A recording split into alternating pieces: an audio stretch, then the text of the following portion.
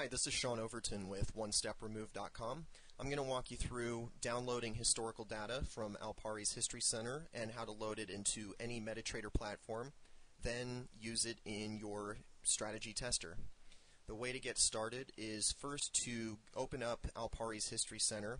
If you don't know the address, it's easy to find. You can go to Google and do a basic search. Just type in History Center Alpari and it'll come right up. The page you see on the screen here is the page you want, and let's say that you want to get started with testing the Euro-US dollar. The most accurate data available is the 1 minute. Left click and it'll start the download. Choose save and make sure you save the file to a location where you can find it. In this case, I like to use desktop because it's easy to find. Well, and I've already downloaded the data, so you would push save.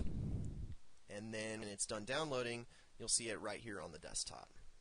The next step is I need to get the data out of the zip file. Most of you will use WinZip to do this. I have WinAce on my computer.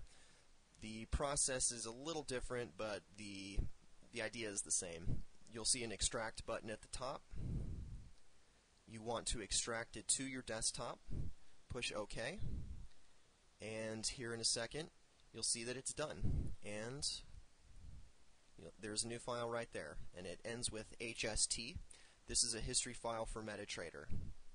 Our next step is to load this history file into MetaTrader, and this is a common misconception. Most people think if you have Alpari's history data that you can't use it in another broker's software platform, but that's not the case. So you can use it with FXDD, you can use it with Interbank, it's not important. So today we're going to load it in the FXDD platform, and the way you do it is you click Tools, then History Center, and on the left you'll need to choose the name of your symbol, so Euro US dollar, and then the time frame. We downloaded a 1 minute file. Now you need to go over to the right here and choose Import, and you need to choose the location. So in this case we're going to load the 1 minute Euro US dollar chart from the desktop. And you'll see the HST file here. If you don't see it, make sure you have the right file type. And in this case, it's metaquotesfile.hst. Push open, and you'll see this load.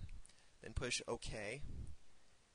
The final step is to double-click on the 1 minute here. This is really important, and most people forget this step. The double-clicking is what actually loads it into the History Center.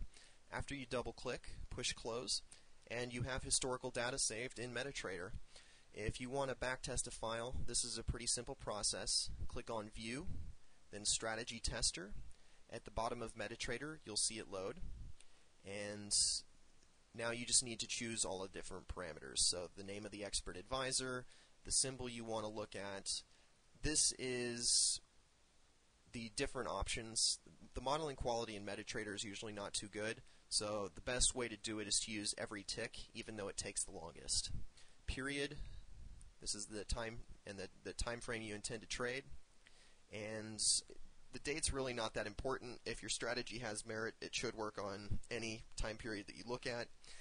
And to get started, just push start. You'll see these blue bars load up, and when it's ready to go, you'll see a graph. This is Sean Overton with OneStepRemove.com. Thank you for listening.